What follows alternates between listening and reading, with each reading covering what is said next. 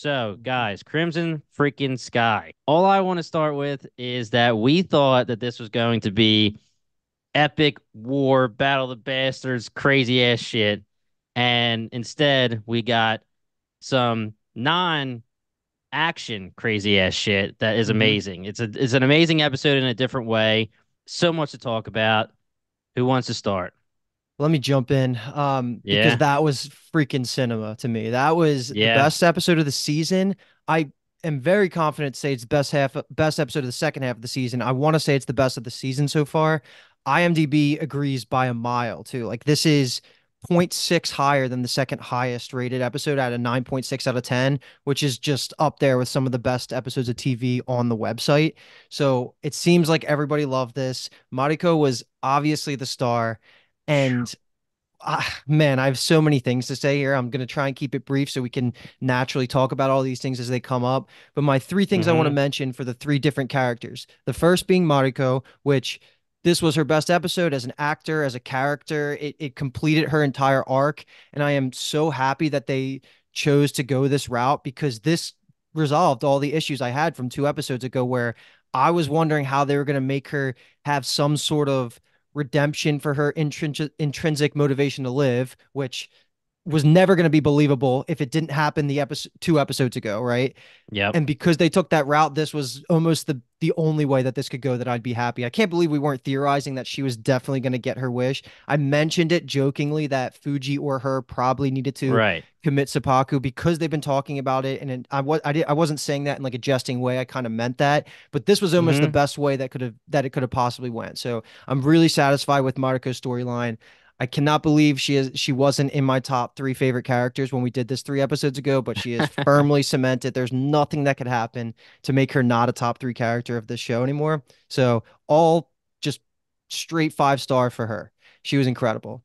Now the other two pieces I want to say here, they're going to be quicker. Yabu, he is just the biggest emotional Mm. roller coaster I've ever seen in a character, almost of any TV show, where I was so confident where his storyline was going in terms of allegiances, and it just kept on switching in both Yeah. believable ways and ways where I just have no idea where we're going for the finale. So Yabu's going to be Yeah. a really fun talking point for this. And then my third and final thing I want to just bring up is I may have went a little overboard in my Ochiba as a character praise from her intro episode, and I don't mean to take anything away from her, but Mm-hmm. I had her as my Jimmy on the episode you weren't there. I had her fighting for my fourth favorite character after Me her too. I intro. mean, when you asked me the next step. Yeah, I just don't know if I'm there anymore because she does seem to be her and Ashido are the bad guys, not her guiding Ashido. I know Right. she's still probably the head of it, but in terms of just how I view her as like an all-time villain across all of media,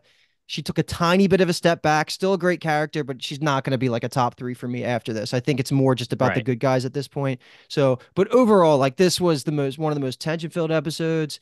It completed a bunch of character arcs. I thought JB was fucking incredible as he always is. He's been one of the standouts for acting. But all in all, this was a 10 out of 10 for me, even though it was a 9.6 on IMDb. So just full send. This was fantastic.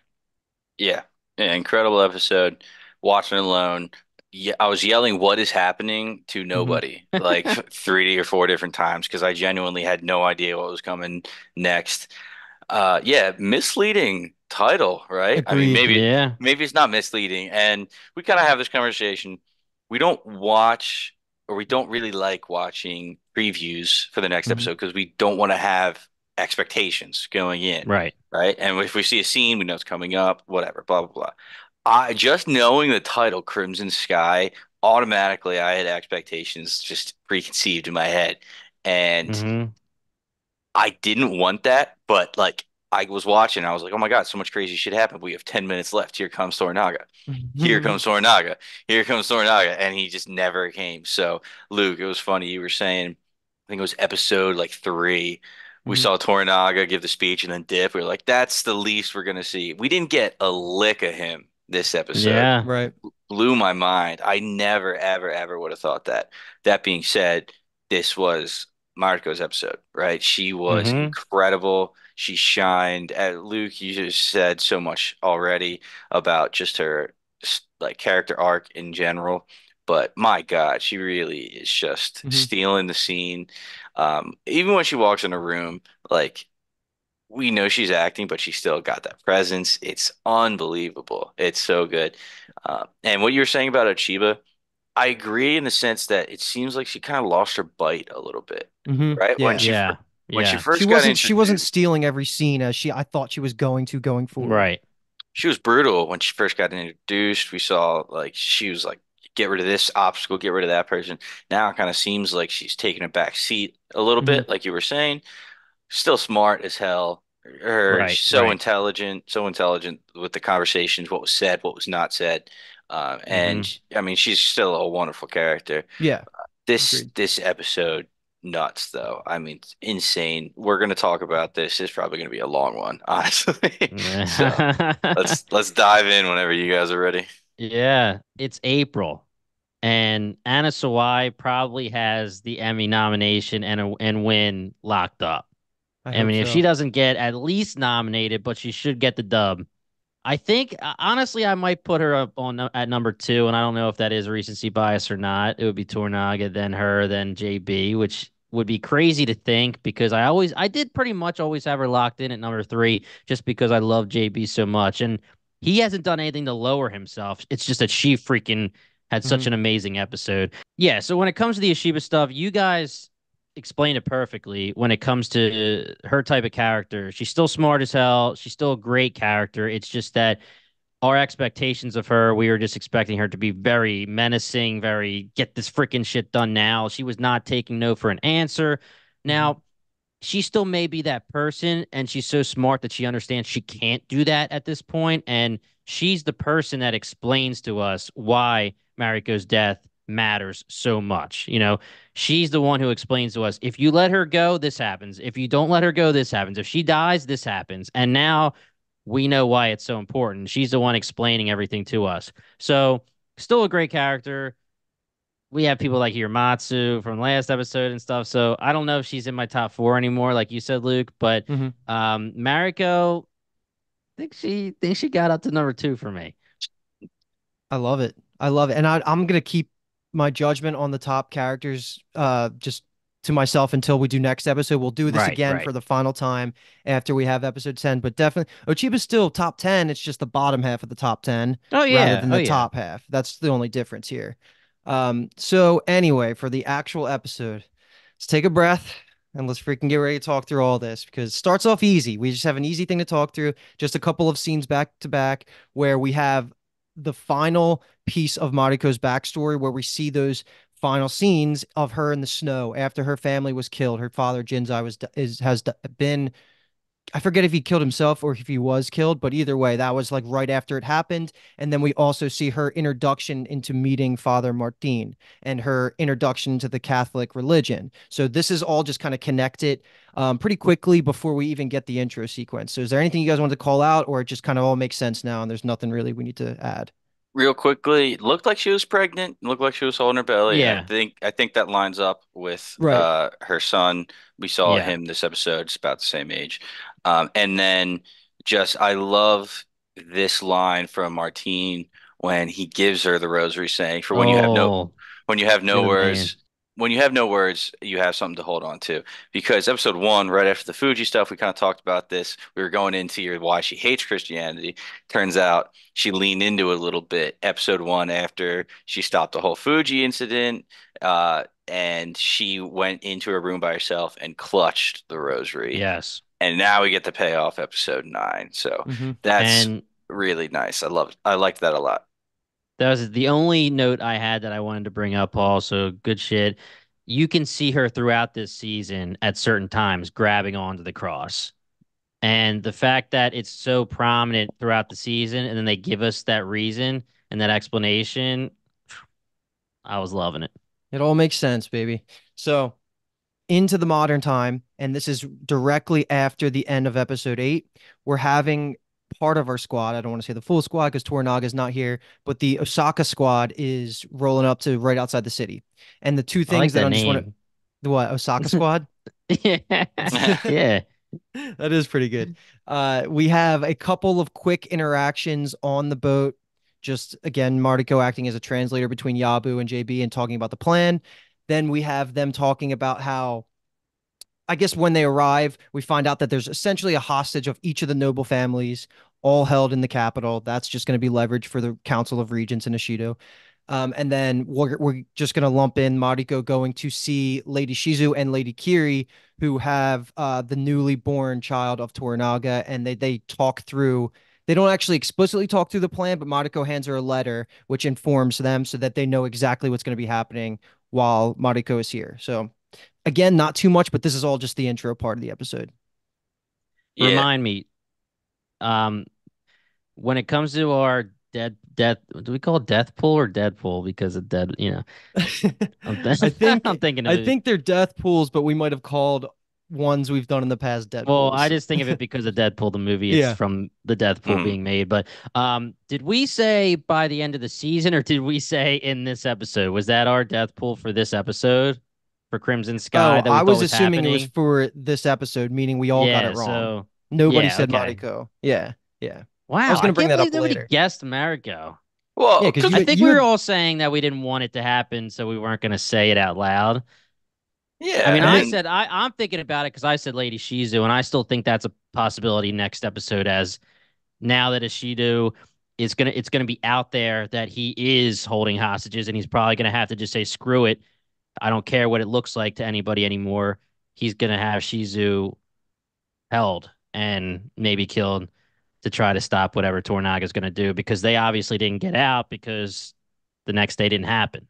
right. what the hell is with Yabu, man? Like he's talking to JB right here, and I was like, oh my God, they're boys. Like they're just talking. Yeah, He's like, no, there. no translation. Listen to me. And he Hmm. was like, do you understand? I was like, this is it. This is the romance that like we kind of wanted to go forward and fight together. So this whole episode, like, Roller coaster, man. yeah, Yabu is the Yeah. definition of a roller coaster. It's but so Yabu, crazy. he's like always genuine though, right? So like he really did kind of like this JB Well, like friendship in the it's moment. such a yeah, it's such a hard thing because we'll get into it a little bit later, but when they're on the boat, Yabu seems like he's homies with JB. He's Hmm. saying to Mariko, "Did you translate truthfully?" And she's like, "Yes." And he seems all excited, and he's saying like, "Yo, you're my bro." But then when they're in Osaka, it does seem to me like he's using JB. Like he still wants to use JB as like a gift to get to Ishido and Hmm. Oshiba. Not that he doesn't like him or anything, but it does still seem like he's playing a game when it comes to JB. And even though they may be friendly, he's using JB. I That's kind of how I totally start to take agree. it. I still think he's playing the position where he can take both sides at any point, and then he just acts on the opportunity when he thinks Ishido has the upper hand and gives him that order to cement his loyalty to that side. I think that's all that happened. I think going Yeah. in, if things would have worked out Mariko and JB's way, he would have been all in, I think. But also, like you're saying, Jamie, I had that same thought because in the council meeting, everybody, I know JB can't understand what Yabu's saying about him, but Mariko's there. She knows what he's saying. So if he Yeah. was going to be outwardly against Toranaga, she would have known and reported back. So I still think he's just playing that Yeah, he's middleman. playing it. Yeah. But he still said in that moment, I think he said something like, we trained him well and like weird things, like still acting like he's the barbarian and not a friend in Hmm. front of Ishido and Oshiba. And I was like, come on, man, just be friends with us. Let's go. I really Yeah, don't think it's going to work out well for Yabu next No, it's episode. I not. think it's I time have a for lot him to of be theories. exit. Yeah, I have a lot of theories for how this all played out and how it actually was part of the plan. And I'm sure you guys probably have those in your head a little bit too. But I don't see it where Yabu's actually Hmm. on the side of Tornaga where he did it on purpose for Tornaga. Well, Oh, it'll make more definitely sense when we not. talk about my theory. But yeah, I think Tornaga played him, and Yabu didn't realize he was getting played, but he took the other side, and he Hmm. took the wrong side. Yeah, unfortunately, it's going to make for a really sad death for a villain because I had just have an Yeah, attachment to Yabu. So, but anyway, yeah, let's keep going here. There is another quick scene before we get into some of our bigger buckets, which is the quick flash to the Portuguese priests. We have Big Papa and Father Martin talking about what happened in Edo, and this is what my whole thought was why Toranaga sent Father Martin here to start spreading this news Yep. that they're weakened. He explains like the whole Hiramatsu scene, and he says that he genuinely believes Toranaga gave up, which is the whole point, and that just Yep. is just good dialogue that they put that out there and put that into our right in front of our faces. I don't have anything else about those two because they're going to probably come back into play. But also, you do see the Black Ship's captain, so maybe JB is going to get some revenge and hit him. But no sight of Rodriguez, which is always sad for me. That was what I was Heartbreaking. gonna say. Yeah, I was looking for Roddy, and we didn't get him. Yeah. yeah. Yeah, nothing too much there. Just Big Papa. How does he know about? Maybe you're just blind to his trickery. Maybe he didn't Yeah. see it, and maybe if he saw Hiramatsu do that, maybe he would be like Martine, be like, all right, maybe he's telling the truth, but he's either a genius or he's oblivious, or I don't know, Hmm. getting lucky. The one thing about Tornaga being so good at scheming and trickery, I don't know how acclimated into the culture and into their, you know, town, if you want to say it, or their whatever. I don't know how much Big Papa knows about Tornaga, but it does seem that Tornaga is so good at being who he is that it is widely known. Like Mariko in the His beginning when she's talking to reputation. Yeah. JB, she says he's a schemer, he's a trickster. So Big Papa, if he knows that reputation, he's probably just thinking of it in that way. And like you said, Luke, or Paul, I can't even remember who said it, but if they were there, like Martine was, if Big Papa saw what he saw, it might have been such a good trick that he was He gonna would have get tricked. been. Hmm. Yeah. I do You like that weren't, point. I didn't even think about that. The idea that Toranaga's reputation is so sound that That you always Papa's not, think. he's not even believing Father Martin, who was there seeing it. That is an interesting point. And It's like the it's, boy who cried wolf, but the opposite. Like you're just so good at yeah. screwing with people that they just don't believe you whenever you're yeah. trying to be. Yeah. Okay. So, how I'm going to split this next string of scenes is going to be into three parts. And we're going to talk about the first two parts because they're the quicker parts are the pre-meeting of all the councilmen and Yabu and Mariko, all of that. So like them walking up and them talking with Kiyama, mostly JB and Kiyama talking. And then Hmm. everything that Yabu presents to Ishido right after. And then we're gonna talk through those pieces. Then we'll talk through Mariko entering the scene and having her moment because the first two pieces to me way more boring than the second half. But what I will bring up is I am pleasantly surprised at how much more depth they added to Kiyama as a character after this episode, with Yeah. both just his one just great speaking ability in Portuguese. Like it sounded like just super professional. Like he knew the Yeah. language very well, which was cool. Um, the things that he was saying to JB, I was actually like, it felt like it was defining his character a little bit more. I kind of liked where he was going, and he feels a little bit more religious than I was giving him credit for. I thought he was solely in it for the money, and he is. JB even throws a shot at him throughout this Yeah. conversation, Hmm. but he does care enough to like to basically protect the sanctity of like sins, like for the seconding of Mariko later, even though he doesn't actually do it, but like he's very aware of it. So I liked all that stuff, and the fact that Kiyama was willing to do that for Mariko spoke a little bit about his character. So I thought he was just going to be pure, just like evil, like a Shido, Yeah. just greedy and religious, but he turned out to have a little bit more dynamic, fleshed out character traits than I thought. And I also think the whole scene with Mariko later, when she's showing her fighting skills again, but when she's trying to leave, the look on Kiyama's face throughout this whole thing, it gives him more layers, more Crixus layers, more Yeah. onions here. Because, Hmm. if he was evil or if he was just bad and only cared about money and this and that, kind of like how they're portraying Ishido right now, he's just, the antagonist. Power. Yeah. Kiyama's watching Mariko and he's scared for her. He doesn't want her to be harmed. He screams she must not be harmed. This was a good episode for Kiyama, and it's Yeah. only one more left. Hmm. Yeah, if like in the very beginning when we saw the whole council, I saw Kiyama and exactly what you guys are saying. I'm like, this dude's first one out, right? Like he's corrupt. He doesn't give a shit. He's gonna get too greedy and be dumb.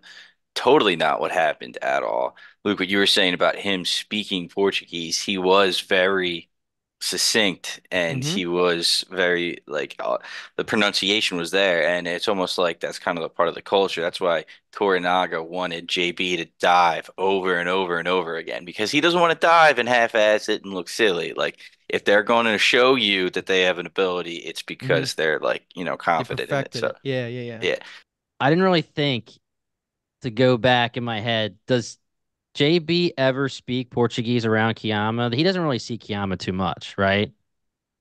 JB, Like, I think this is his first interaction. They yeah, this is their introduced. first interaction, right? So Hmm. I'm I Yeah, just think so. saying, when JB's around the council members, it's really only Ishido, and that's it. Because Ishido comes in when he's talking to Tornaga, when Tornaga's still in Osaka. They talk about him, in other meetings. But yeah, I was just thinking like it's the reverse version of the Daenerys thing we were saying JB was going to do if Kiyama could actually understand when JB's saying that Yeah. piece of shit. Oh, tell him yeah. I It's humbly. it it blows my mind that Kiyama might be my favorite current regent councilman, right? Well, I Like mean, there's not much competition, but Ono's at the bottom, Ishida's at the yeah, bottom, Sugiyama's dead, Toranaga doesn't count, and then Saiki, who I Yeah, guess is worth new bringing guy. up, has like he has a line of dialogue in this episode, but for the most part, he's just a set piece. yeah, Which he's just standing there. is he in or is he out on the plan? Like, is Still this could be He's in. inside the castle, and that's big. Yeah. Really, right? like we were saying, what Paul brought up last episode was that the one thing that he was worried about when it comes to saying Psyche's part of the scheme is that the plan, quote unquote, was apparently that he was going to bring Tornaga in and then roll out, which I don't know how is that going to even work. He's here. I So, think it all changed with the 49 days of mourning, so now Toranaga has to okay. march himself here. So I don't know. Maybe that's all part of the plan, man. Maybe Dude, it Psyche's better inside be. the I want castle. Psyche. I want him to be good Psyche so inside the badly, man. castles would be big, man.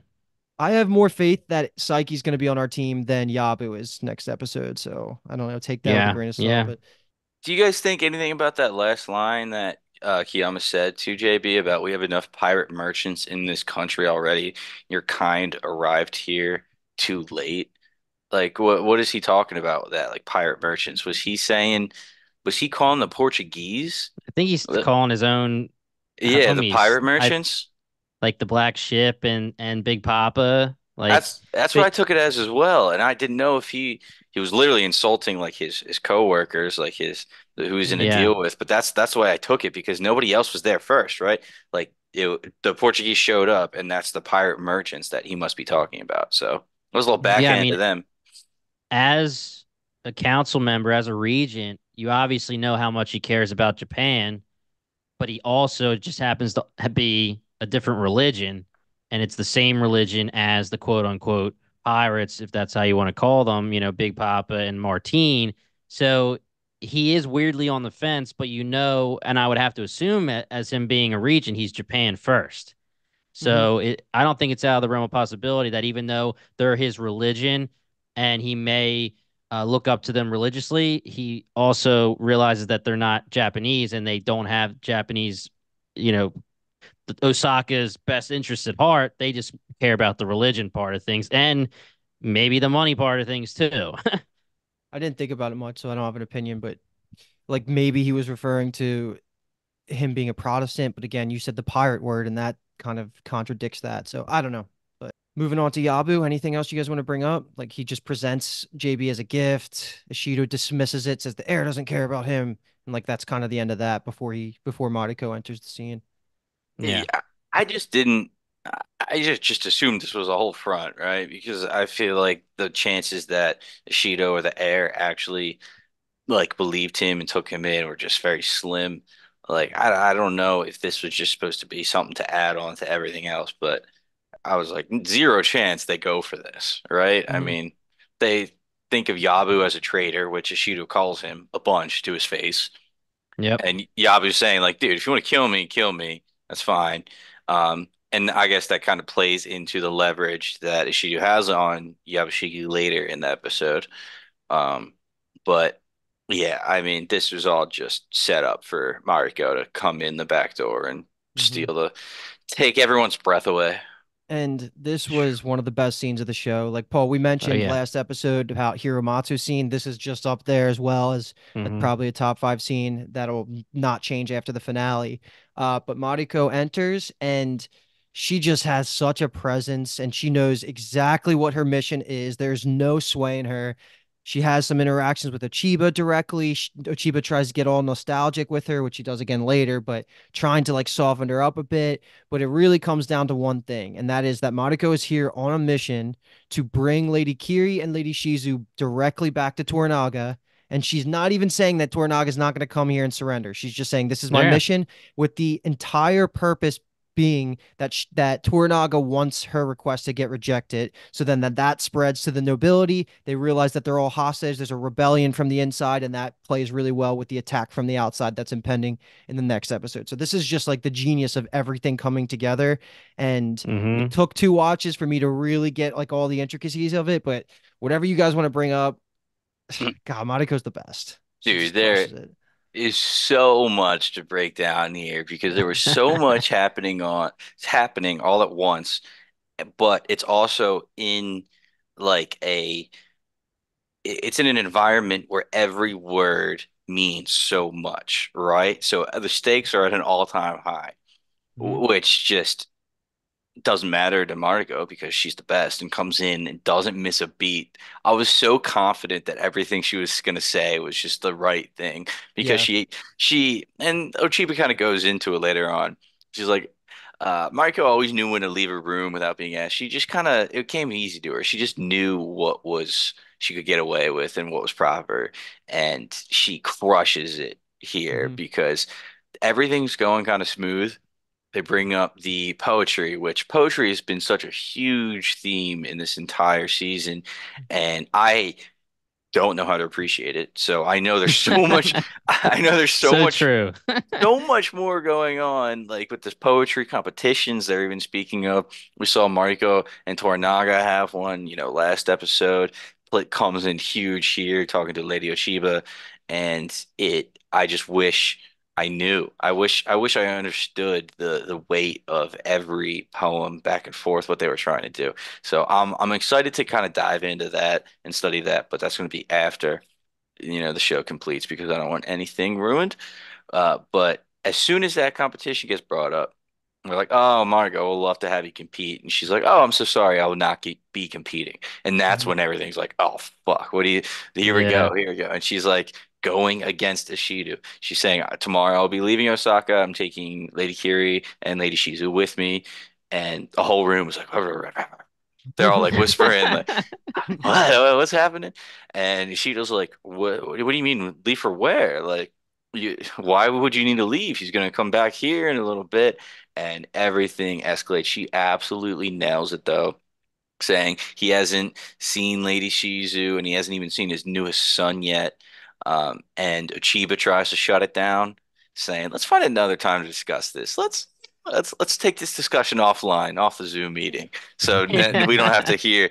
And she just says, "Nope, thank you, but no, I'm leaving tomorrow." So there's so much more going on. I can talk about it more, but I'll give you guys a Well, chance. let me give you a correction there. She actually wanted to leave right away, but she settles for the regents calling a vote to basically give her petition. I think it's like they're going to review it. Like Kiyama signs off on it. They said, well, and then Mariko accepts, even though she has no intention of staying for too long. But yes, Yeah, I mean, same while she's same idea. accepting, she pretty much also says, "Sure, you can do it, but I'm leaving anyway." And, Yeah, I'm yeah, yeah. following my lord's wishes, and I'm going to leave. And this is also another huge moment for Mariko, just because, as we've seen throughout the series, when she gave us her backstory with her father, everybody believes that him as a traitor, believes that he disgraced his family. But she says, "You will not talk to me like this. I am the daughter Hmm. and of I'm sorry, I forget his name. Luke, Jinzai, what Akechi is it? Jinsai, Lord Akechi Jinsai. There you dude, go." it's like Jinzo, bro. How do you forget that? Come on. But yeah, so the fact that she lays down the law by saying she's the daughter of Jinzai, that's huge because it shows that what she's already explained to us, that she believes he is a great person, but she's not going to care what they think. She is just saying, "This is who I am, and Hmm. it should mean something to you too." Um, the entire scene was just freaking Mhm. amazing. And The the yeah, go internet is ahead. losing its mind at what that part you're just saying. That the quote is, "I am no peasant to be trodden on," which is Yeah. just her, just like mic drop moment. Like, you're not gonna tell me what to do. Like, I'm not gonna be respectful and show manners to you if you don't reciprocate. Like, and then she says that whole spiel. It was just epic, and Mhm. I was absorbing. I was just sitting there absorbing on the couch. Like, this is incredible. A huge line was when she said, "I will return to my lord on the day we are required to be in Osaka, unless we are being confined here." And that's when that Yeah. really reached out and Hmm. was like, oh, "Okay, now you're putting Ishido in like a rock and a hard place, right?" And Yes. this is exactly what they wanted. And he says, "Oh, no one is confined here. Of course not." And then he says, "But because you spoke in such an outrageous fashion, you need a permit." Goes to Kiyama. It's like Kiyama even had a choice. He's like, "Kiyama, do you agree?" And Kiyama's like, "Yeah, yeah, whatever you want, I man. Okay. concur. Yeah, sure. I agree." But just everything Margot does was perfect, impeccable. The way she Yep. bows, the fingertips into triangle, and then gets up, turns around kimono, but like kicks with the right leg to make Yep. sure the it goes all the way around and flares so she doesn't trip over it. Dude, everything is insane. I can't imagine the amount of training and stuff they had to go through, but it's Paying off. unbelievable. It's unbelievable to watch. Yeah. Anna Sawai's delivery, being Mariko in that scenario where changing what you're saying. At first, you're being cordial, and then you're continuously being cordial, but then you're also putting them in your place. And she didn't ever change like her facial expression. She never looked mad. She just never even looked stern. She just looked as she was supposed to look, and she was very professional while putting them in their freaking place, Hmm. just as she should be. Just because even though Ishidu said you're being outrageously disrespectful, that was just his excuse to give her the permit or to make her need the permit. But really, that was the most respectful ownage I've ever seen. Yeah. Hell yeah. You just got destroyed by your own rules. Like Yeah, she logicked the hell out of that. She was like, "Dude, my duty is to the liege, my liege lord. He told yeah. me to come here and come back. Like I would Hmm. love to And listen to you. It would be my honor, but I can't. Sorry about it." and to use like their own culture against them because it's funny where she's like, we have to allow Lady Shizu and Toranaga's new son to go to their liege lord because Toranaga hasn't seen his son. And if I'm Ishido, I'm like, dude, he's dying in like a couple weeks anyway. Who gives a Hmm. shit? But it means something to them, honor. You have to let them go. I mean, it's just something. It's crazy because this is war, and Ishidu knows that his direct enemy is Toranaga, but he still has to allow his direct enemy to see his son before he gives himself up and surrenders. Doesn't make any sense to me just because we're used to the world of like grimdark and like death and fantasy. Like, you don't grant these type of requests, but it's Right. just shows how cool the Japanese culture is that they would even be willing to Yeah. listen to that offer. You If know what I this mean? was Thrones or if this was another fantasy book like you're saying, Luke, they'd be like, "Oh, Toranaga wants to see his son. He can see his son right before we take his head off in Osaka." Right. You know, Yeah, he'll see him in a exactly. couple weeks when he shows up. We'll hand him over to his son, and then we'll take Tornaga's life. Okay, so let's move on to what happens directly after this scene with the council, and that's just like the wrap up, the basically reconvening of what just happened between JB, Yabu, and Mariko in their private room. And it's not a long scene, but it is important because Mariko claims that it was all just spur of the moment. She didn't plan any of that, and that's something we can talk about of how specifically that was planned, which I think we agree that it was pretty damn spot on with what she expected to Yeah, do. scripted. Uh, but one of the things she says is to JB, like, please, please, please do not interfere with any of this. And he's, of course, Yeah, freaking out. He's like, you'd walk, what he says, which describes the situation perfectly, is you'd walk into a sword just to prove the blade is sharp. And that's the whole yeah. idea. So he gets it, and that's the point. So I think everything was planned. And then, yeah, it just ends with her begging him not to tell. Yabu's sitting there like, oh, you guys got to tell me the plan. Like, come on, bro. Get the hell out of here. Leafless branch. What a terrible poem. Who writes about a leafless branch in the spring? Yabu's Yeah. pissed off about it. And we know he appreciates poetry because he asked Omi Way in episode 1. He was like, "Give me a poem about that dude's death." Yeah. So, to go back to that poem, it's got to mean so much. As soon as Mariko says the line, she was like, "Oh, we would love for you to give us the first line." She says it, and Ishido, being ignorant probably and not understanding the poetry, is like, "Oh, that was a great line. That was wonderful, if not a little, I forget the actual word he Bleaker. said. I think he Somber or said something. bleak Yeah, bleak or or Bleak, somber. somber. yeah. Yeah. Lady Achiba's face is fucking, it almost went down. It was like Yeah. almost went blank. So she kind of heard Martika say that and almost got like a warning from that. So Yep. I kind of want to dive into that later on and see if there's any more meaning behind it. So if anybody listening, you guys have some theories Hmm. about Mariko's first line, drop them in the comments, please. Yep. Educate I us. laughed.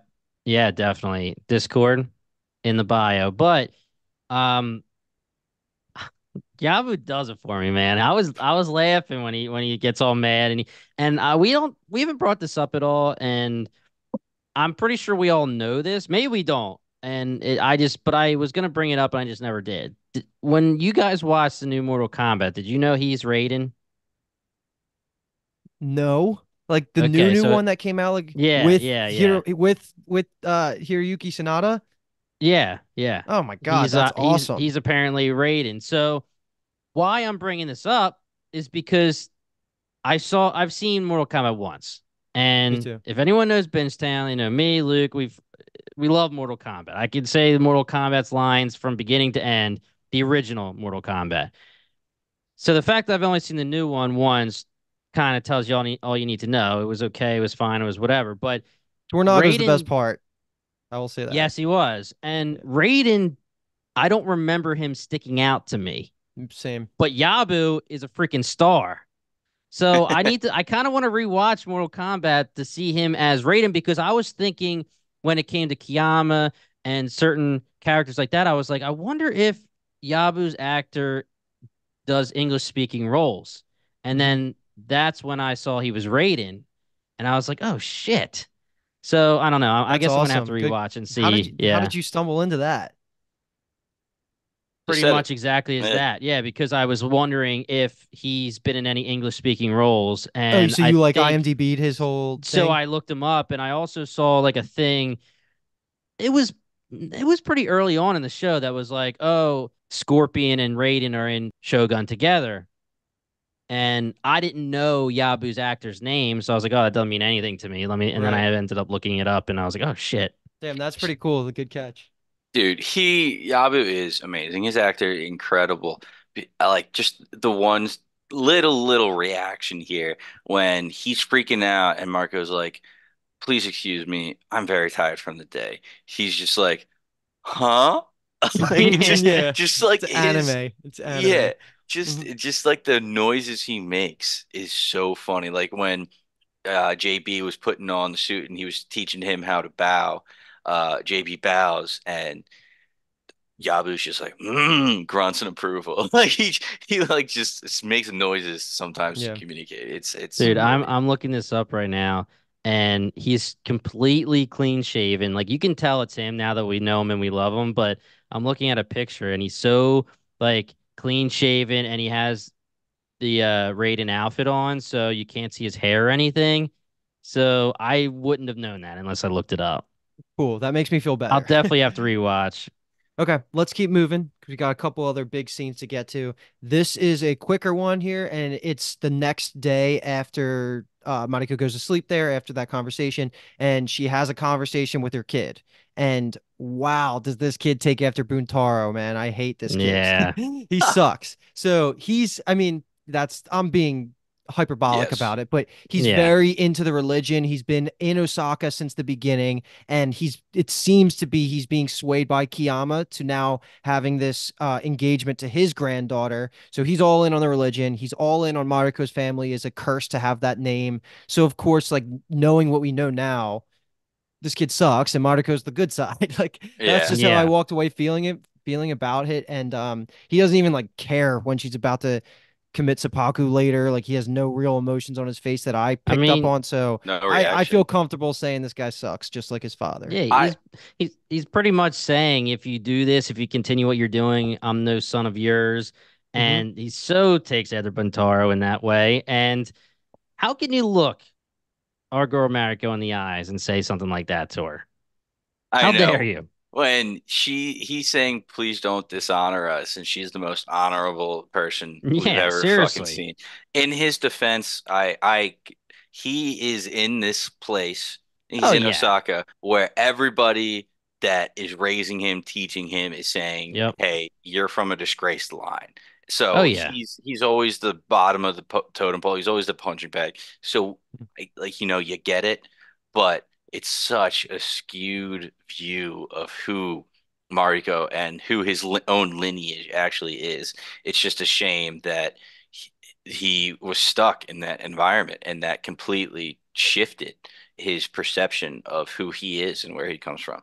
Hmm. And you have to think too, Buntaro is one of those people that thought that she has a disgraced family. So when they were a family, meaning Buntaro, Mariko, and their son, she wouldn't have been able to explain who her father was and why she believes he was honorable and why she believes he did the right thing and her actual beliefs. She wouldn't have been able to explain that to her son. All her son gets to hear is exactly what you're saying, Paul. Everything everyone else is saying, Mm, including his own father. Hmm. So, yeah, I mean, you can't really blame him just because he's pretty much quote unquote brainwashed. It's yeah, just what he's lived with, but brutal it I for don't hurts to her. forgive him. see. Yeah, Brutal it I'm for hurts to willing. her. see. Yeah. I'm willing to And he's a not take kid. context into account to hate him. So Yeah. Luke will hate him so hard that it'll account for all of us. yeah, Yeah. Uh, exactly. but yeah, I mean, just brutal because Mariko, she's like trying to do what's right for her Lord. And now, if she does that, she's gonna lose her son. Just heartbreaking, heartbreaking Yeah, for her. She's the best character. I love her so much.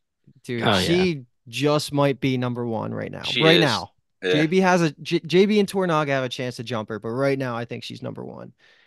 Let's move on to the reason why she's number one, or part of the reason is this next scene. And this is just going to be her doing the pseudo escape, like knowing in her Yeah. head she's not going to be able to get out of here, but she's going to test Toranaga's plans to the fullest, and she's going to take Lady Kiri and Shizu, who know the plan, with their whole little entourage, and openly defy the council's wishes to keep them there until they get a permit. And this is really important because also everybody else that's not going to be like a guard is like on the walls watching what's about to Yeah. happen because she has openly told the whole city what she's going to be doing. So everyone's like, what the hell is happening, right? So this happens in two parts. And one of my takeaways from part one, which is like her walking up with her entourage that all end up essentially killing each other. And then part two, which is the second wave of people that come in and Mariko does the fighting herself. So there's going to be a ton that we can talk about here, but one of my comments is that Mariko definitely should have helped out in wave one because they would have had some soldiers left alive for wave two. Mhm. Yeah. Because like she is by far the best fighter. But two, I love the realism approach that they took in this scene where a lesser show that leaned into fantasy or sci-fi or just like the spectacle of a TV show Outrageousness. Yeah. would have had like the whole entourage from the first part live, but they actually all died. And Mhm. we even started it off with a bang with one of the lead soldiers just absolutely murders the hell out of two of the guys that confront her at first. So I was thinking, okay, they might just like get away with just having their Toranaga's advanced guard just murder all the soldiers and they get out. And I'm really happy Right. they did not take that approach. And at the cost of like human lives, like these people were all people that knew what was going to happen almost. And they were even happy to die. Like the last guy that survived says it was such an honor. So just a lot of realism mixed in with just a lot of good action here. And to add on to the realism, I'll let you guys talk is I was worried in wave two that they were going to have Mariko kill all these guys. And I was like, it would have been really cool to see, but Yeah. like, Mhm. we got to be Super realistic here, right? Like Mariko. there was just no way it was going to happen. So it Yeah. basically worked out in the best way to keep everything realistic and get the job done in Mariko's head of like what the whole plan was. I mean, the build up just absolute insanity. I was so tense. They get ready. Are you ready? Like Lady Mariko, like, let's go. Everybody moves in. The first guy, as soon as he's like, you need a permit, she's like, dude, I'm ordered by my lord to escort these women to Edo. It's like, sorry, Mhm. you can't get a permit. You leave me no choice. Please kill him. I love It's that. such a casual double murder right there. I mean, Dude, he he goes up. bows before. Yeah, Oh, yeah, Yeah. he bows, like takes the guy's fingers off too. They showed that, so he couldn't draw the sword as well. Just three swings to take out two men. It was beautiful. Fucking Archer up top, cheater. Yeah, God damn right? it. I was waiting for Archers are the JB. I would have bet money JB was gonna like tackle that guy dude, I or like thought he was getting involved too. I just want to say with it when it comes to Mariko, everything about her is amazing, but there is nothing more badass to me than when she didn't move for the arrow for Buntaro, and Hmm. then this entire scene when the throwdown happens and they're all fighting around her and she didn't flinch or move once.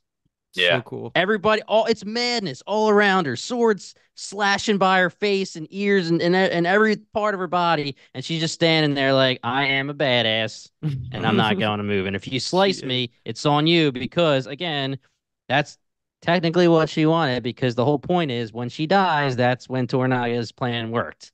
Yeah. Yeah, I was thinking what you said, Luke. I was like, Marco, why didn't you help out in the first wave? That would have probably been a mark of shame on the samurai, the Yeah, warriors, right. because they were like, "Oh wow, we're not good enough. We forced our Lady Mariko to True. join in the fight." Yeah, when she comes in and does fight, that's all. In my eyes, it was all a show. She's acting like here I'm gonna Mm, start trying to fight you. I'm gonna start trying to fight you, and then it's like, you leave me no choice. I've Yeah. disgraced myself. I have to commit seppuku at dawn or at when the sun Son. goes down. Yeah. Crimson mm, sky, baby. So baby. it was all an act, and it was a freaking amazing acting job. Well, there was like a 3% chance That that she was gonna win that fight. yeah, do you think in her mind she was like, my boys will take out all of his Well, boys? what if literally she went to throw down with them and Kiyama yells like she can't die? Like I mean, he literally says you cannot touch her, you can't kill her. Yeah. And to their credit, they're doing very well at just like blocking her down and stuff. But what if she won and then she just walked out? She'd probably be like in her head like, shit, plan screwed. She has to like I've walk back in and be like, someone kill me, Jesus. yeah. She'd be like, "Oh, I need to kill myself because I was Yeah. too Well, successful." then she would have also needed to kill herself because she would have failed the real plan.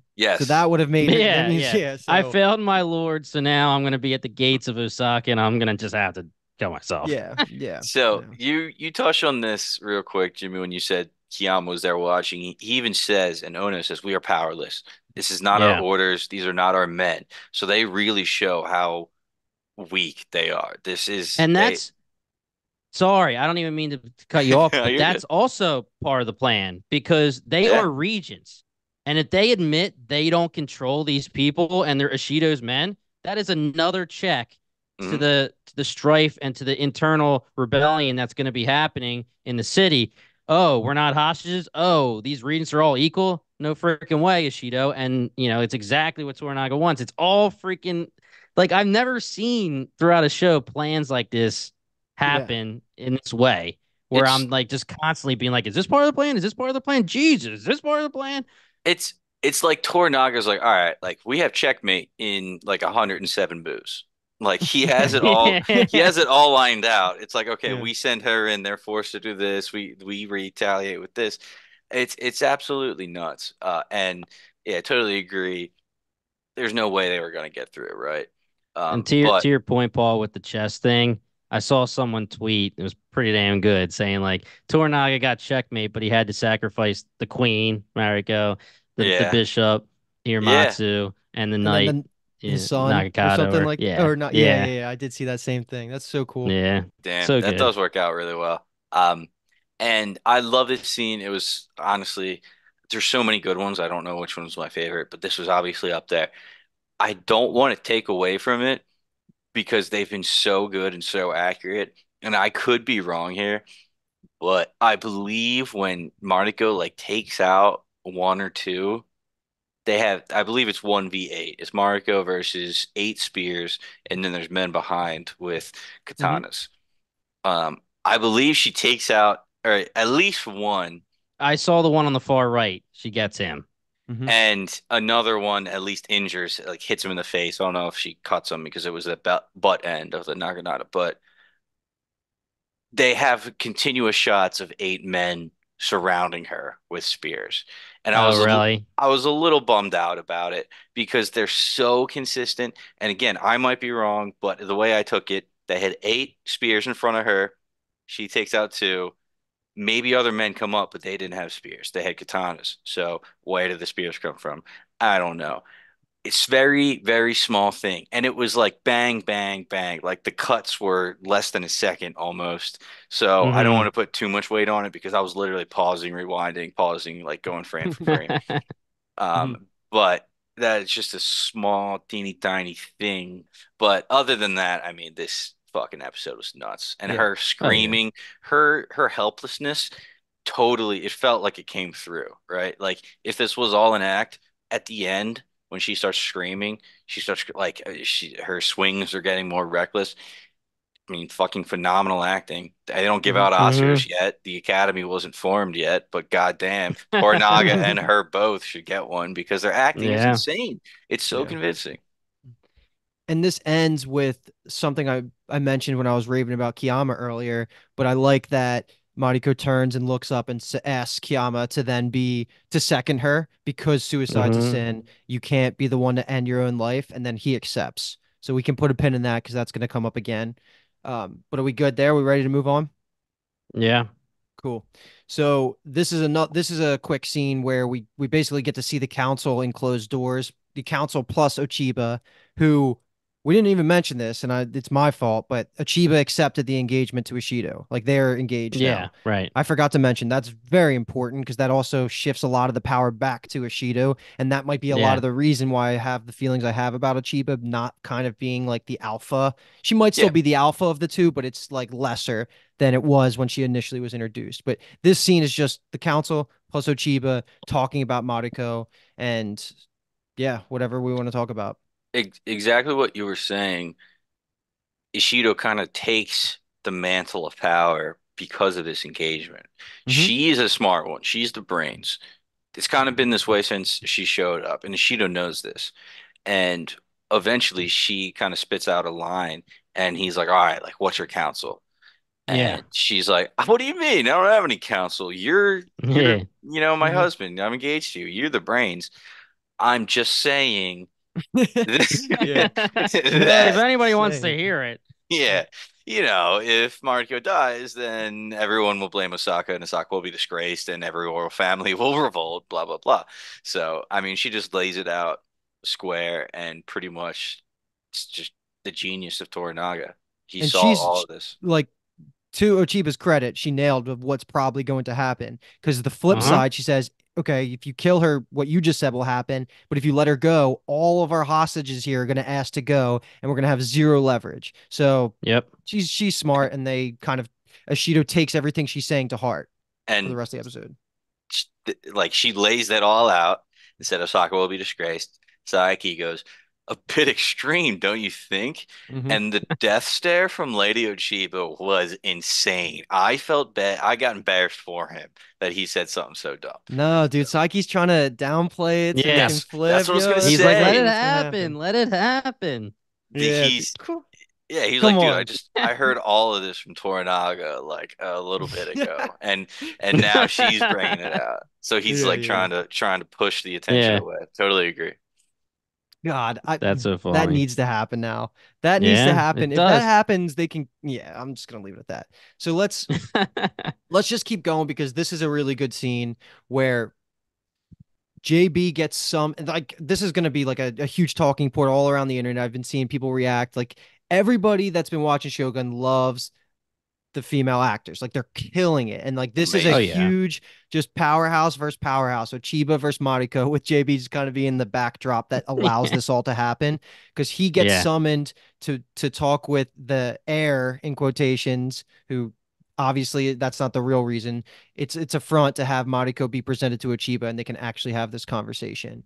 I'm not going to go through all of the things that they say, but a lot of it is breaking down more of their backstory, which we knew a lot of it, but it's really just highlighting how Chiba feels about Mariko and vice versa. It's emotional. It's tense. Like everything that's happening, JB's only getting half of it because he's only involved in the first part of the conversation, and then they drop that front. A lot's going on here, and it seems to be like almost a last conversation between old friends, tinted with a lot of aggression and like wordplay of what's really going on here. They keep mentioning like the Yeah. games that you're playing here, like you can end this. All of this is happening, so it's a very politically charged scene. And I'm sure like on rewatches, like it probably gets better and better. Like I liked it more the second time I watched it. I just felt that they spent a lot of time writing this dialogue and making like where they're going to be standing when they say certain things. Like I noticed a lot of those things. But all in all, it was just a great scene that ends with Mariko kind of re-emphasizing the need to throw away her life and the beauty in it. So there's just a lot of, you know, uh, symbolism here, just a lot going on. So Yeah. whatever you guys want Just to talk about.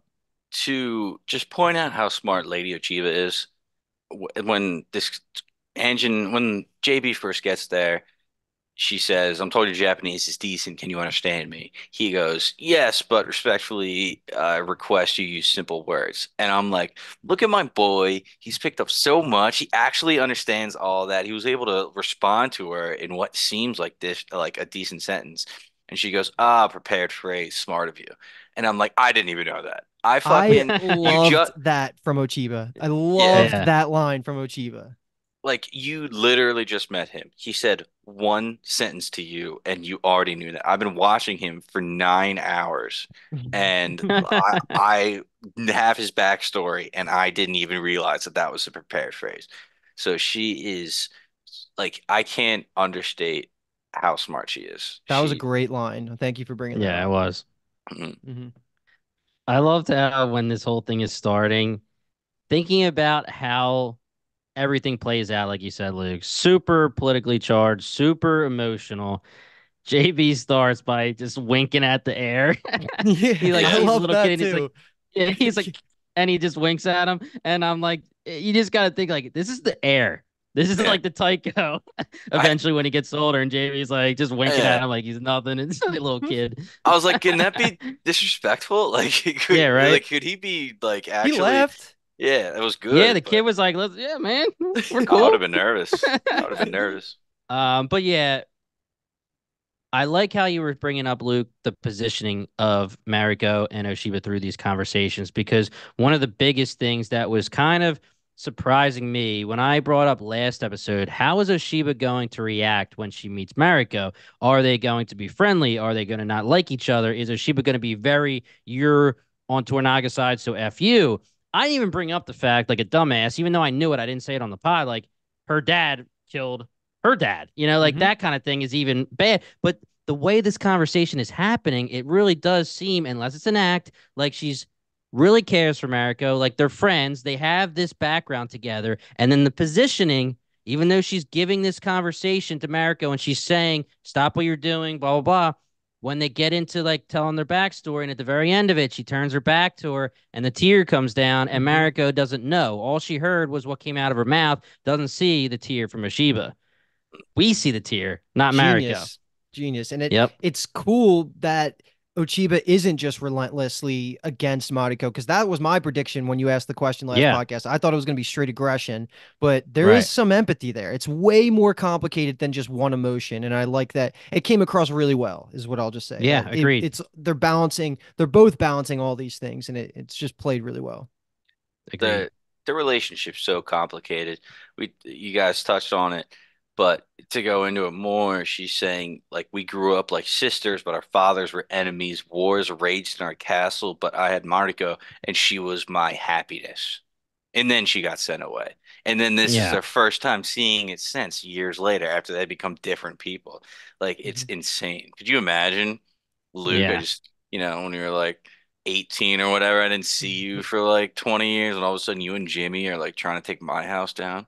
Be Yeah, nuts. dude, me and Luke would totally take your house down in two We seconds. would And by the way, it's wouldn't be a Emily's war. house, but I mean, Whoa, whoa. I love how you just took the Ochiba side. So okay, whatever, that's fine. yeah, right. Well, I love how you just took the Toranaga sign. What are you talking about? Yeah, gladly. Me and Would me you and rather Jimmy are be Luke? Mariko Would and you rather be JB. Toranaga or Mariko? Well, I mean, You get to after this pick, because I have to be episode, one or the other. Toranaga. Yeah, right. Oh, yeah, I guess Those so. lives like Dude, four times longer. I would follow your plan to the death, Luke. I think we You're my would. I liege think we would lord. get it done too. I mean, look, Yeah, Paul's our enemy. Are you kidding you're me? my liege lord, Luke. Anything else we want to bring up before we move on? We got a couple more big scenes to get to, and then we're pretty much done.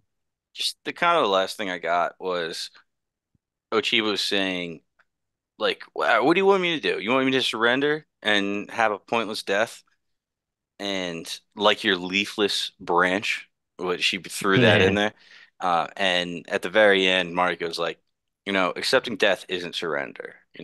She has the line, flowers are only flowers because they fall, which mean, they have a lifespan. Hmm. So I don't know. It seemed like that really hit home, kind of what you were saying. Also, Ochiba really overstepped the line when she was saying, to Mariko, tell me how piercing your heart will protect your son.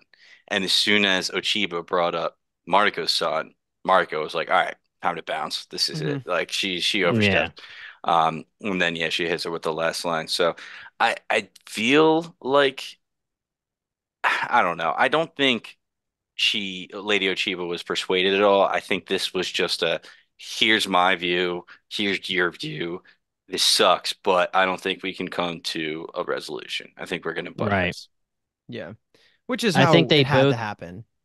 Yeah, I think they both thought that if anybody in the entire world is going to sway one or the other, it's going to be them with each other. And if they're not going to sway each other with the conversation they just had, then it sucks, but it's time to part. Okay, so the two things that happen before we start getting into the montage of Mariko working up to her seppuku is one, JB goes to Mariko and essentially begs her to not throw her life away. So that's going to be fun to talk about for a second. And then the other quick thing is we see Yabu being offered a shot at redemption if he's going to eventually let the assassins in at night, or the shinobi, if you want to say that. But more importantly, let's talk about that Mariko and JB conversation, because this felt emotional from JB.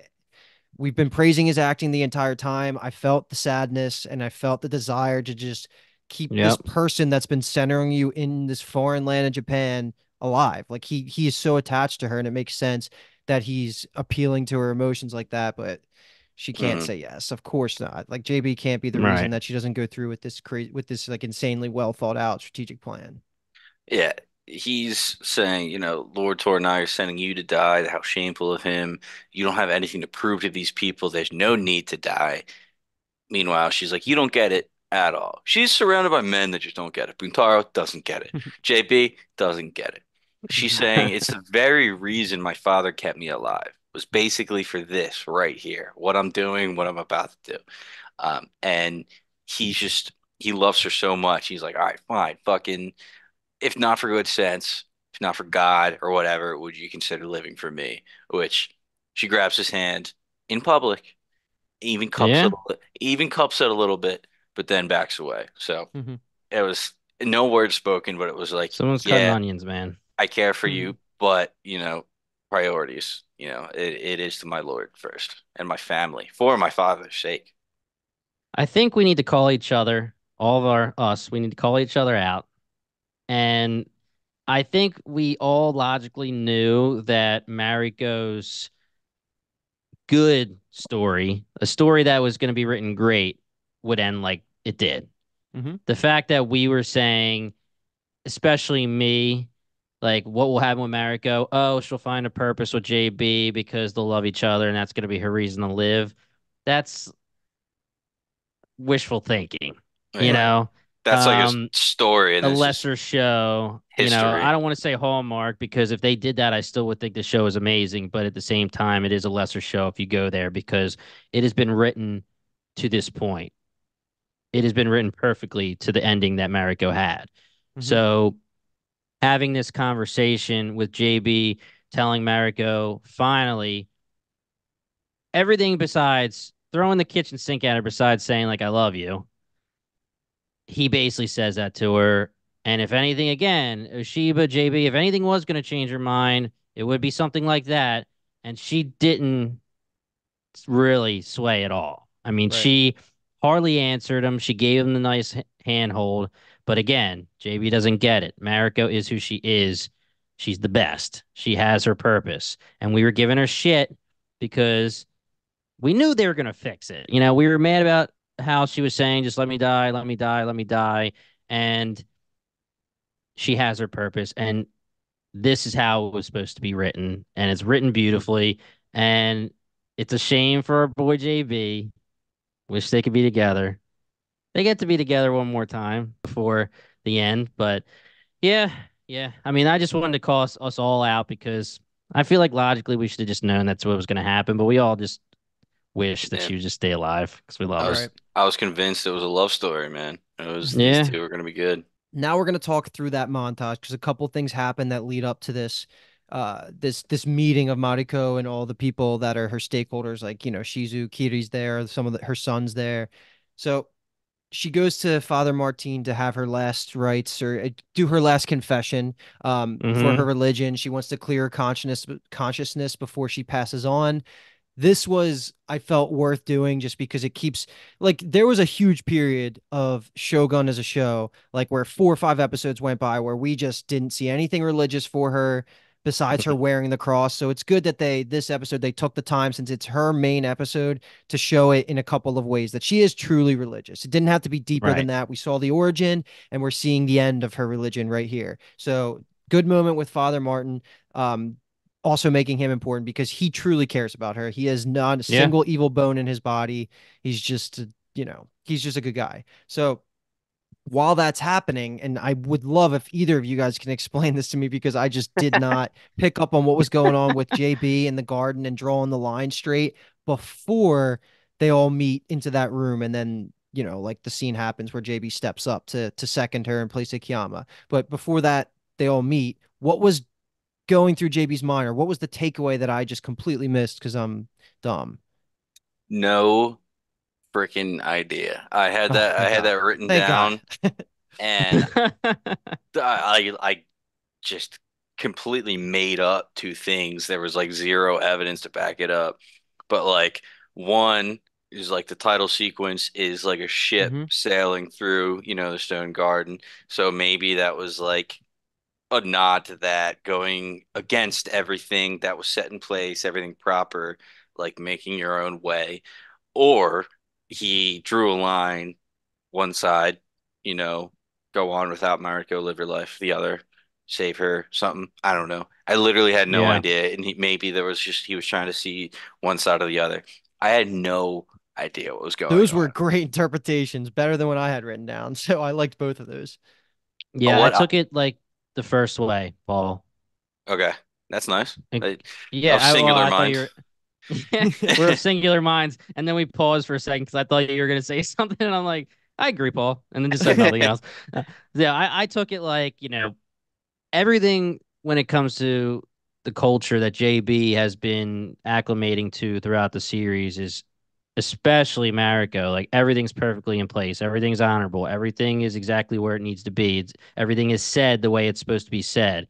So the Zen garden obviously, is perfectly made. So I took it like he was causing some chaos and Hmm. just ruining something because he's upset. But I have no idea, to be honest. Oh, Yeah. wait, that could be good, right? Because of like stepping on there is like not, it's considered Don't step on the disgraceful, moss and and yeah. he's going against the tradition. Okay, I kind of get that. So, could also be read as what you just said there, but with a different conclusion that he's deciding going against the grain and causing this chaos is a bad thing. So that's what directly leads him to volunteer to second Mariko in place of Kiyama because he's accepting his place in this garden and trying to acclimate more into Japan.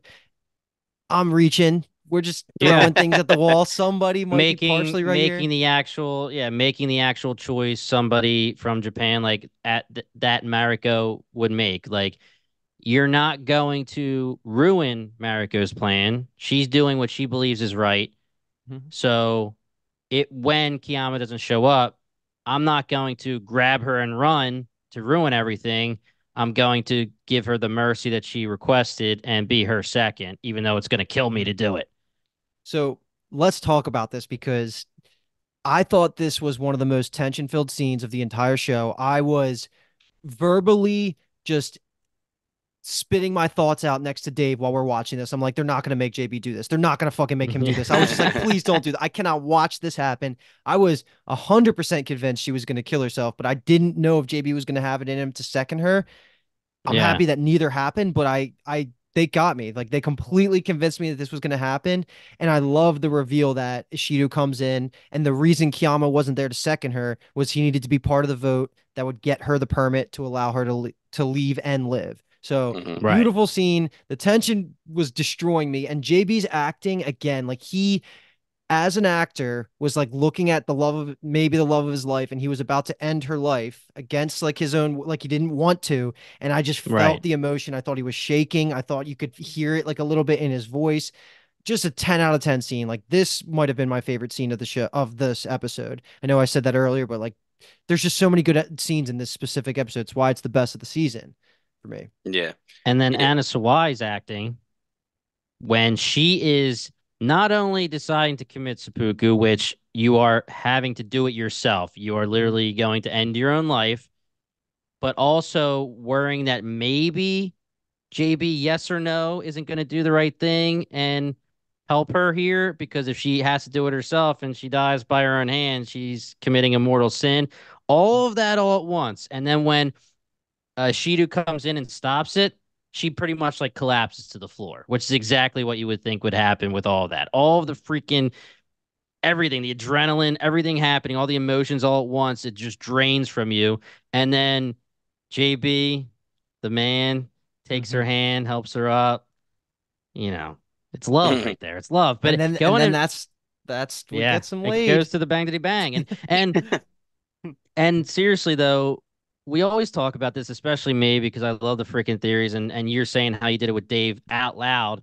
I do it in my head if I'm watching it by myself, where I'm just like, so many thoughts are jumping in my head while things are happening. And as soon as the doors closed, I was like, are Toranaga's men gonna like be here to like pull her away and like somehow they're gonna think she died behind the screen or something? Like Mhm. I was like, why did they close the door? Like I guess it's so the ladies don't see her I think I die. so. I think I so. But believe, yeah. yeah. But I was like, what is happening? Is this part of a plan? And then, as Shido comes in, I was like, "Phew, this is a roller coaster. And Yabu, Mariko, Jesus. he basically looks at her and goes, "Stop being so dramatic. Like you're fine. Yeah. Get out of here." Like he's Yeah. so good. Get out of here. Yeah. And he looks at JB with the sword and he just chuckles. He's like, "Are you fucking kidding me? This Yeah, guy." right. Um, Yeah. so And many then good things. Like yeah, you guys continue. nailed it. You guys nailed it. I just to touch on it again, the absolute gonads on JB to step up and be like, "I love you, but I will kill you." To make sure Yeah. that you are not worried about ending up in hell. I Mhm. could not imagine doing that. And then one line, which I didn't even think about until honestly right now when I was looking at my notes, she sends, my last, what's he say? I leave this poem as my final notes, my final words. I was like, yeah, that doesn't matter because she lives. That's going to be huge, I guess, going forward next episode because knowing the end, without jumping there first, there's not going to be a whole bunch of closure between those two, Yeah. right? So that poem, which I thought was, mostly useless because she didn't actually commit seppuku, now is going to be huge going forward. I'm expecting to cry when it's finally announced because it's going to be something touching. So You think they'll do like a Yeah. classic, like Mariko's actress reads the voiceover, and we're just a like hearing it hundred, as JB sails off in the yes, sunset with and Rodriguez? and cry. Oh, with Rodriguez, yeah, yeah, yeah. He And moves on Roddy just quick. No, 100%. I feel like she's going to be narrating over it, and JB's going to be crying or something like that. But anyway, going forward, that's going to be nuts. Yeah. And yeah. then one tiny thing, she took off the rosary right after Kiyama, she called out for him and he wasn't there. Yes. So I took that in like one of two ways. Like one, she was upset that Kiyama, as a fellow Christian, wasn't there to back her up and in frustration took it off. Or two, she didn't want to commit a sin wearing a rosary. I think it was more Yeah. two. I took Um, two. but Me anyway, it too, was but it also could have been that it was respectful to take it off so you didn't like bleed onto the cross. Like it could have been Yeah. that as yeah, well. It could have been yeah. like yeah, so either way, but I It was think also two is right. yeah, it could even be like I don't deserve to be wearing this because I'm going to decide to commit Mm, seppuku and go with Tornaga's plans over my religion and God's Right. plans. It could be any of those, but I believe two is the closest. And then, of course, like we Oshiba said would happen, and probably what Mariko told them to do if it was going to come to fruition. Everyone's just like, "Oh, I want to leave. I want to leave. I want to Mm-hmm. leave. Let me Mm-hmm. out." Mm-hmm. And he was like, "Fine. You ask for a permanent. You're not hostages. Just get the hell out of here." Yeah. Is it worth like do you want to bring anything up about their final hookup? I think we kind of said it and it's just it is what it is. It was awesome. This is it. This is the final scene of the episode. It's a long sequence of events, but it's mostly just action and mostly Yabu going forward and helping Ishido mm, with his plan to let in the shinobi. And the takeaway was that the shinobi were sent to basically steal Mariko away. I don't think they were sent to kill her, and maybe I read into that wrong, but I think the idea was that she was going to be captured and then there was going to basically rein in some of the nobles there. But instead, she leans into this. If they kill me and there's witnesses and it spreads, it's going to get the job done of what we set out to do. Plus, it's an honorable death and redeems her with her family. So like that's like the ultimate sacrifice. I will be really upset if she is alive because of how unrealistic it is that she survived that There's no explosion. way. Cool, mm. because uh, like I don't even want to theorize if she is. That just sounds awful to me. But shouting out JB's amazing kill with the gun when he's like, "Tell him to back Yeah. up!" Bang, bang. That was so Yeah, cool. Yeah, he uses yeah, the guns finally. But great ending of the episode. Hit me with whatever your final thoughts are before we get out of here. dude. It's just so much happened here, so much at once. I agree with what you're saying. I don't think they were supposed to kill her. Because she even has a line like, "I won't risk getting captured. Like, I'm not going to go to the gate. I'm going to go this way." Hmm. Just to back up very, very slightly, we missed when Yabu had his own messenger come up and say, "Hey, your plea with Ishido, to switch sides, he'll accept it, but it comes with, one caveat, and we don't know what it is. This is Which it. is He this? Yeah. Hmm. he kills the guard, lets everybody in, the shinobi in with the hooks. Um, and I don't like it's so weird because I understand where he's coming from, right? He was put in this spot. He didn't want to be here. He was just kind of forced in the spot with Ishido saying, "Hey, I'm gonna kill everybody."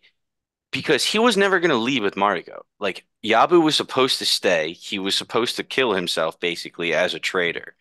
So it was either, hey, stay and kill yourself or do this, knowing Yabu, kind of get it, Wish he was Good approach. a little bit more loyal would have been nice after everything that we just talked about. But slightly get how he was forced into it because he has been jumping the fence like we've been saying. He's been playing the game. Hmm. So, in my opinion, he did exactly what he was supposed to do, just not knowing he was supposed to do it. What reason do you have for allowing Yabu to just walk back into Osaka if you're Toranaga? What is the purpose of Yabu when you're talking to Mariko and you're saying to JB and Yabu get together yet? Are they doing this? Are they doing that? They're obviously part of the plan. Yabu has no purpose except for to screw the plan up, quote unquote, the plan. I mean, the whole thing that Toranaga does is he brings Mariko to Osaka. If you let her go, you look weak, and if she dies, it's the ultimate goal. Almost like Hiramatsu. It's a shame, but she dies. Ultimate goal. Everybody is going to rebel. It's going to be mayhem within the castle. It's almost exactly like what we were saying when we were wondering if Psyche was going to bring Tornaga in. He was going to look weak, and they were going to be able to battle from within. So now he's having his own he's having his own warriors within almost because the nobles and everybody are going to rebel. So when Ishido says, I'm going to let you go, you can get your permit, you can get the hell out. Toranaga, thinking as part of his plan, Yabu's there because he expects Yabu again to double cross him. And Yabu double crossing him actually gets him what he wants. Is he lets the shinobi in, they come in, Mariko knows the plan, she goes to the door, boom, game over. That Oh yeah, doesn't happen if Yabu doesn't do what he did. Now, Oh I my God, I'm I in. little, agree. little teeny part of me is like, did Toranaga tell Yabu to do all this? No, I don't think so because I No. think that's the whole point. And that's what sucks because Toranaga is fully using the fact that Yabu's a traitor Mm. against him. You know, he's Hmm. using, he uses everybody for their own purpose. He knows who you are and he uses you for that reason. Hmm. I don't Yeah, know specifically the reason that JB was brought with Yabu because Yabu's purpose is fully made aware right here. JB, I don't know. Like, can Tornaga assume JB was going to be Mariko's second and all that kind of stuff? I no. don't know the point of JB right now, unless he Well, just needs to be present in Osaka when everything happens because he can go to the ship or something later. But Yabu's purpose was made clear this episode, and Tornaga again played him like a fiddle. I hope that that gets explicitly stated or something like that because that's amazing. And what I am just remembering now is I read the description for episode 10 on Hulu because they always have like the placeholders, and it talked about saying we you finally realized the full extent of Toranaga's plan. So like there's Yeah, gonna be all of these twists that he thought about, and the more that he got correct, that's believable. Like things like you're just saying, because in last episode he says how JB and Yabu are so predictable. If that yep, all comes full circle to mean to have like a double impact like that, wow. Well, I just Toranaga's back to number one. That's what I'm freaking yeah, saying. Yeah. yeah, Yeah. I mean, we got to Mariko standing in front of the door, right? Pretty Yeah. much. I yeah, mean, All right. So I was initially pissed off, right? I'm like, just stand in right, the back. yeah, Why'd you have to fucking stand there? But if this was the plan the whole time, it makes sense. They needed Osaka to be mhm. disgraced. Toranaga needed Ishido to make the first move, make the first mistake, like he was always telling Nagakata not to do. And Mariko dying might have been that first move. So her death might have been inevitable from the I think it get. was. I yeah. think No, that it was the is. need. Yeah, Yeah. yeah, I Yeah. agree. I mean, that's the whole point of Yabu being a part of this because if Mariko commits seppuku and JB seconded her, done. The plan's fine because exactly like Oshiba said, if she dies, rebellion. Everyone's going to go nuts. But Mm, she didn't. So the backup plan is now Yeah. that she is still alive, he's assuming that Ishido is going to say, well, we need to get rid of her or capture her, however you want to say it. And then Yabu is going to want to save his own life and he's going to help him. So that's what's going to happen. Now, the thing that is also huge for Mariko, whether she is assuming, I'm going to go ahead and headcanon that she thought this out in her own head too while it's all happening. But these shinobi come in, they're coming in to be discreetly taking her or killing her. Yeah. They blew up a door and she died from blowing something up. The entire city is going to be woken up. Hmm. And mhm. it's going to be known that they literally blew her up, which is going to be even worse.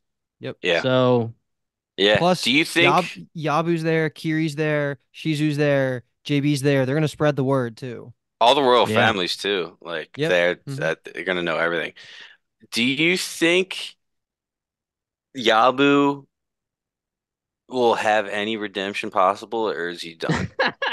Dude, we I say don't. this every episode for our boy, I man. know. I Seriously, literally it's think been about this. insane. And But how it's like, do you think Toranaga's gonna be like, dude, I knew you're gonna do this.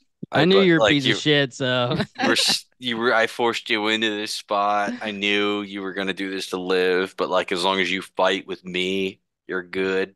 Like I if don't a even bat know if there's going to be time for that conversation because I feel like it's going to be mayhem and it's gonna then go. it's going to Yeah. be let's go, baby. yeah. I don't know. Like, I mean, I would think that Yabu and JB can have a conversation because they're still together right now, but I don't know that Toranaga's ever going to have a chance to, unless it's not going to be like Storm. I feel like it has to be, but if it's somehow Toranaga just walks in and it happens some other way, Crimson Sky, So that's a great point. Like that you brought that up.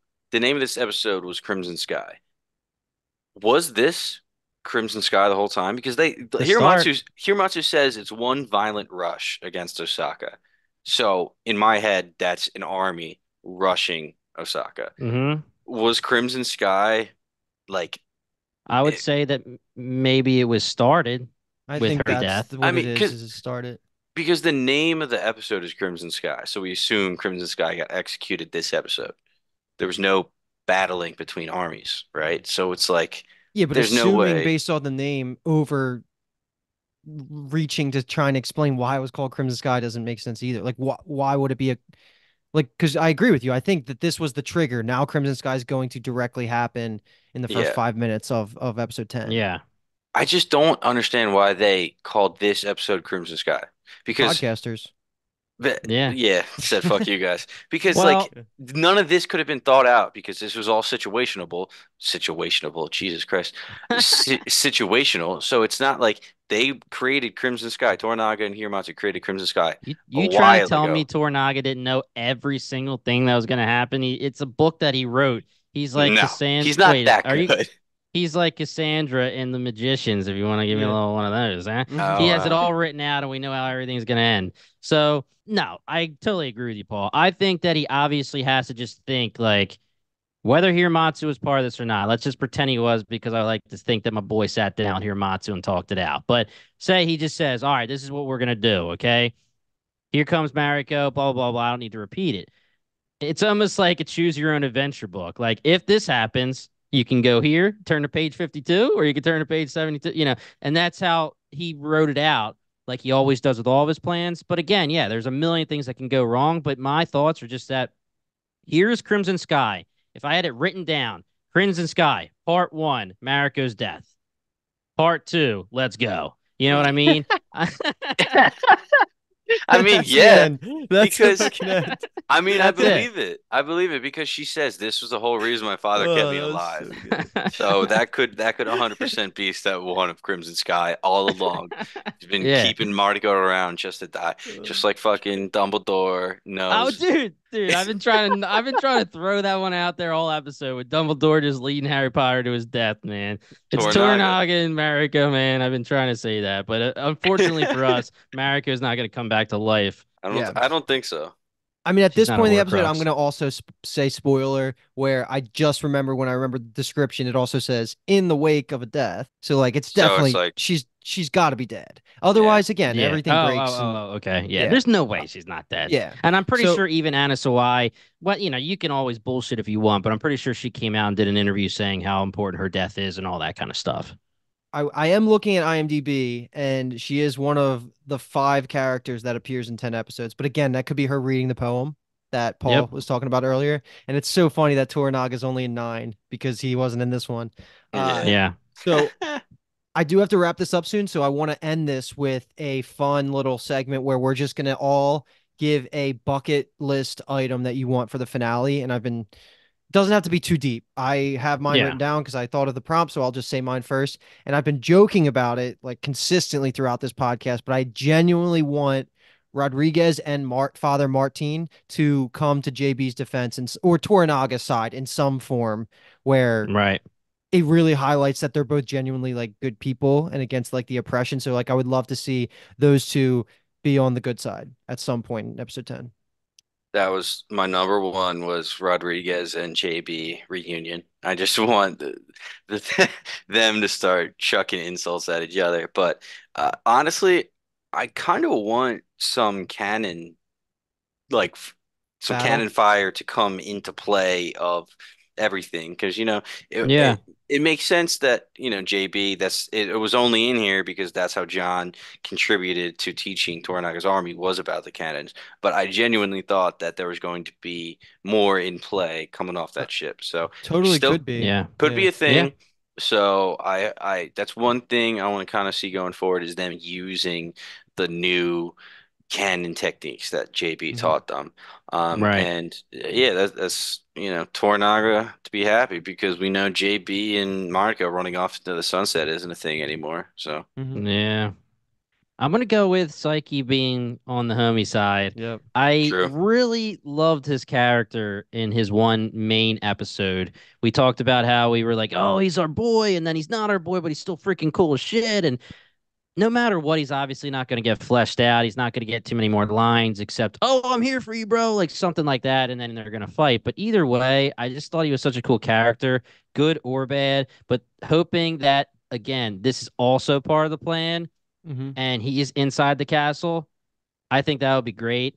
And maybe it's like too like wishful thinking. Maybe it's like too over the top to think that Toranaga also got that right, and he's gonna have his brother on his side inside the castle. But at the same time, if you're gonna think Crimson Sky is going to work, yeah, it would be great to have riots inside the castle, but you still know that you have a decimated army. So Hmm. having your brother inside also isn't even like giving you too much of No, it it makes the being numbers over the work. top. It just makes it like even. It's not even Yes. making you like, a big dog. So yeah, I think that would be cool.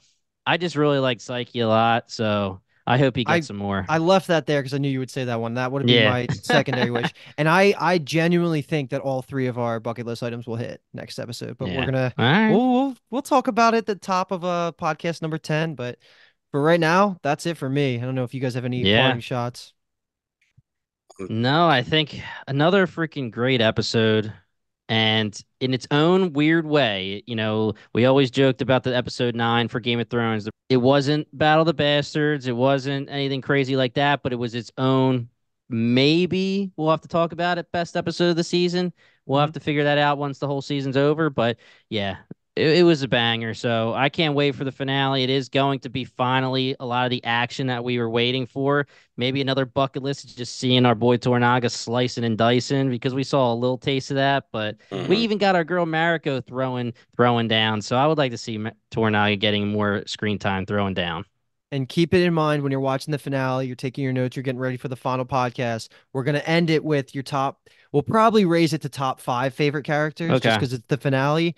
Top five favorite characters and maybe your top one or two favorite scenes and then your favorite episode. So like keep all that in your mind. And then when we talk about it after having the final podcast, we can kind of cement our last opinions on Shogun.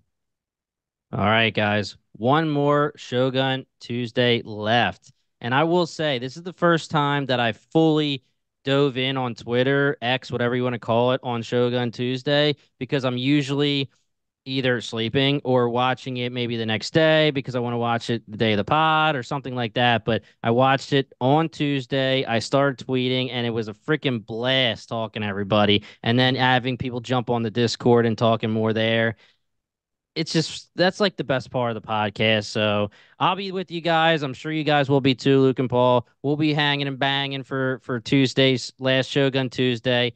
If you like what you heard, check us out at bingetowntv.com or just type in Bingetown TV on any of your favorite podcast apps. We have so much coming up. June is a huge month for us. We have The Boys, House of the Dragon, The Bear, crazy month. We're also going to be doing Dark Matter in May. So just check us out there if you guys want to follow along with us. All right. One more episode left. It's sad to say. RIP to our girl Mariko. Once again, we are Bingetown TV, and thank you so much for listening.